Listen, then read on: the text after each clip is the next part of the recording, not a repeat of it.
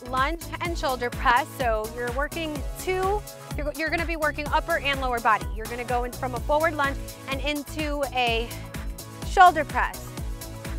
So lunge forward, shoulder press.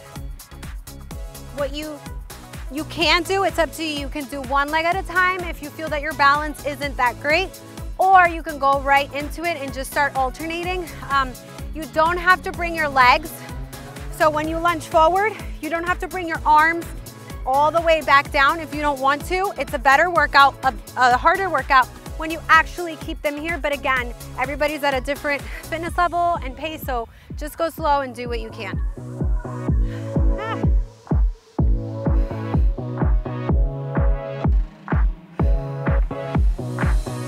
You want to do 3 sets of those.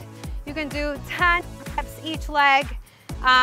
Make sure that, again, you're feeling this in your lower body and you're feeling this on your shoulders. If your knees start hurting, then adjust your form. Make sure your knees aren't going over your ankle. And if you need to drop the weights, drop the weights. If you want to increase, increase.